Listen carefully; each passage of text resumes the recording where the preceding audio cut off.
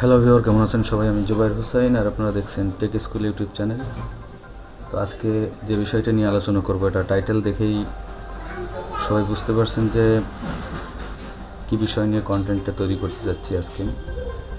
তো আমার চ্যানেলে যারা নতুন অবশ্যই সাবস্ক্রাইব করবেন এবং পাশে থাকা বেল আইকনে ক্লিক করে রাখবেন, যাতে আমার আপলোড করা সর্বশেষ ভিডিও নোটিফিকেশনের মাধ্যমে চলে যায় আপনার কাছে। তো চলুন বিষয়টির উপর আলোকপাত করা যায়।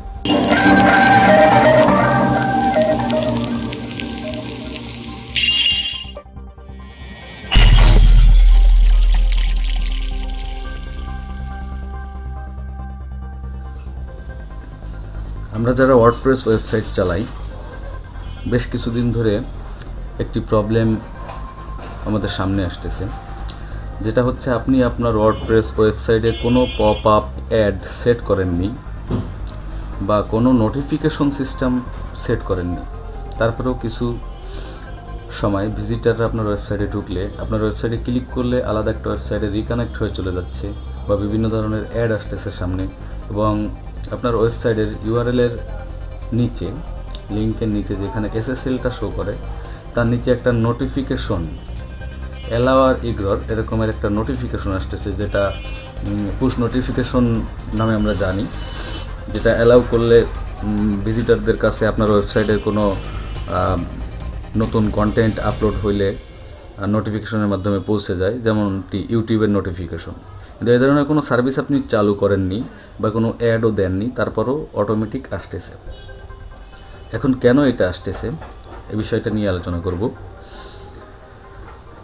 এটি হচ্ছে বর্তমান কিছু হ্যাকার গোষ্ঠী আপনার ট্রাফিক এক্সচেঞ্জ করতেছে আপনার সাইট হ্যাকের মাধ্যমে।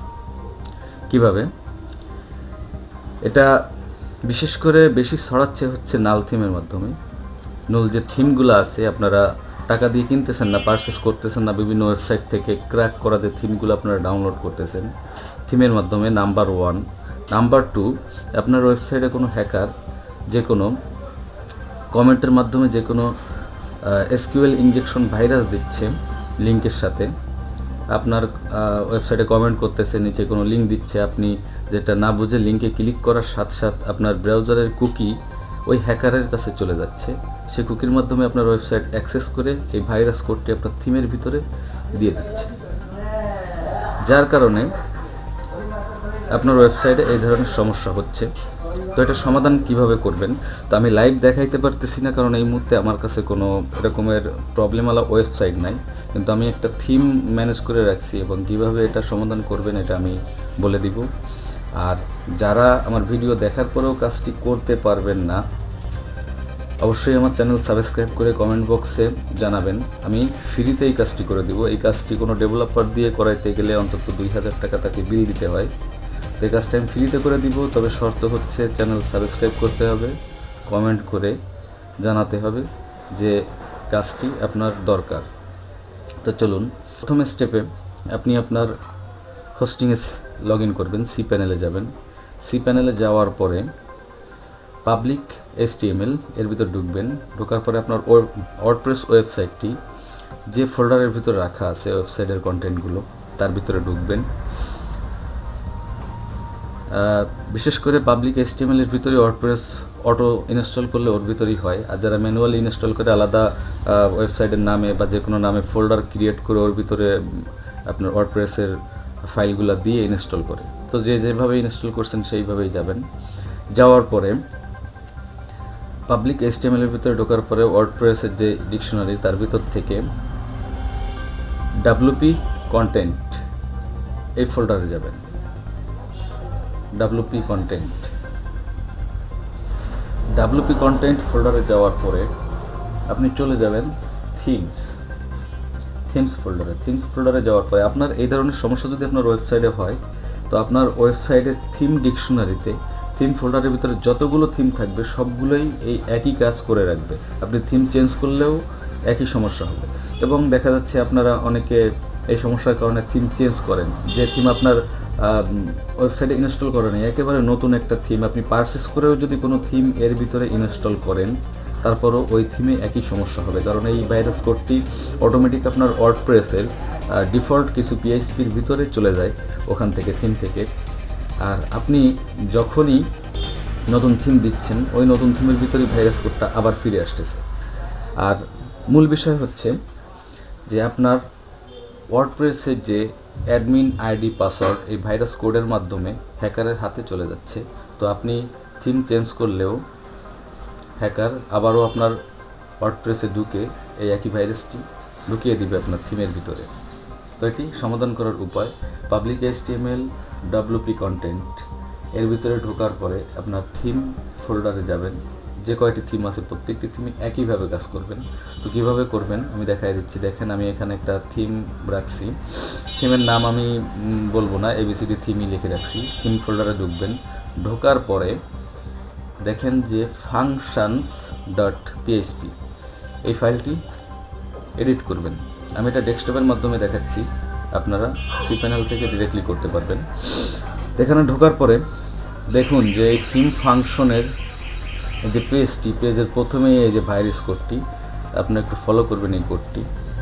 এখানে দেখেন কোডের যে প্রথম লাইনটা আছে এই লাইনের মাধ্যমে এটা অ্যাকশন করতেছে আপনার পাসওয়ার্ড।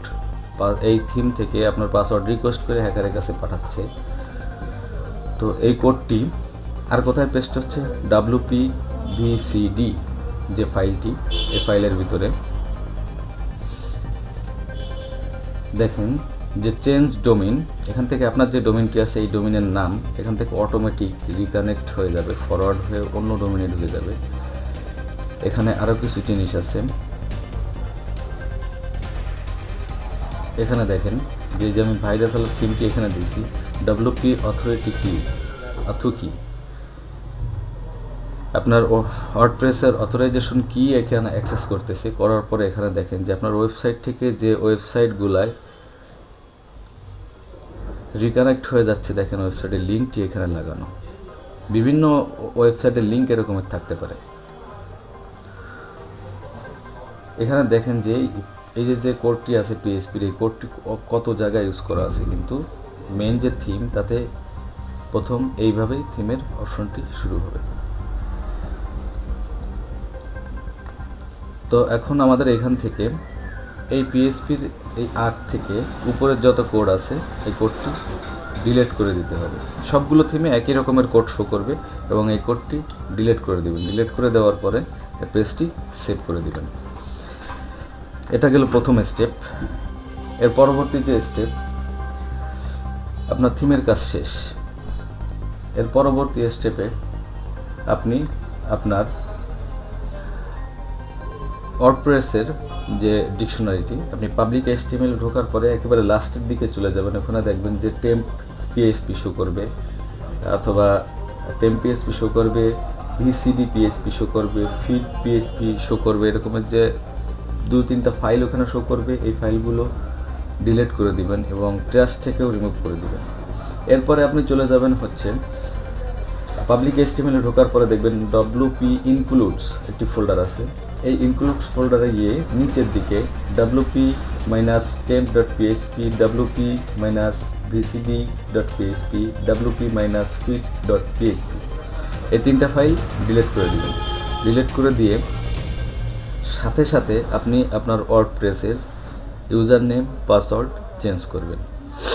আশা করি সবাই বুঝতে পারছেন। আর যদি কেউ না বোঝেন অবশ্যই কমেন্ট করে জানাবেন, আমি ফ্রিতেই কাজটি করে দিব। কাজটি করতে সর্বোচ্চ 5 থেকে 10 মিনিট টাইম লাগবে, তো এটা এমন কিছু না।